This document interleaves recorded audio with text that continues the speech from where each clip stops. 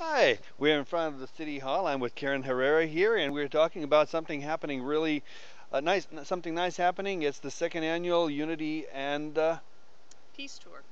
Peace Tour. I will do that again. We're in front of the City Hall in Duarte, and I'm talking to Karen Herrera, and we have something very nice happening here. Is the second annual Unity and Peace Tour. Yes. Hi, Karen. Hi, Could you how tell are us? you? Very good, thank Very you. good. Could you tell us more about it? Yeah, I was going to say the second annual Unity and Peace Tour, which is being sponsored in part by the City of Duarte, the Man-E Moreno Foundation, and the Community Mediation Team, will happen this Saturday, September 8th.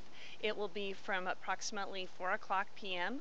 That'll be a resource fair. That'll be from 4 to 7. And the actual theatrical performances at the PAC Center will start at 7 o'clock p.m. All right.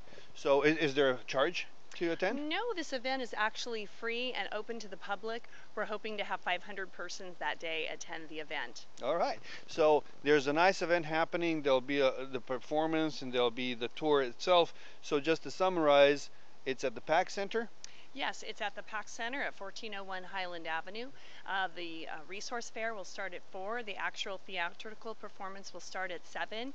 It will also feature the second annual Unity and Peace Award Ceremony. Okay. And this award ceremony will be special this year. It's actually going to be honoring the City of Duarte and the Community Mediation Team as one of its honorees for the work that was done this summer. Basically, we had a very peaceful summer here in the cities of Duarte, Monrovia, the county area. There was a lot of great family programming and a lot of great resources that were offered to families, and it was a very peaceful and nice summer. And the foundation wants to honor the leaders who helped bring that together and make it happen. Very cool. So you heard it. Join us on Saturday. See you all at the PAC Center. Thanks, Karen. Nick. For Local View, Nick Zigic. All right. That was good. All right, that was good. Yep.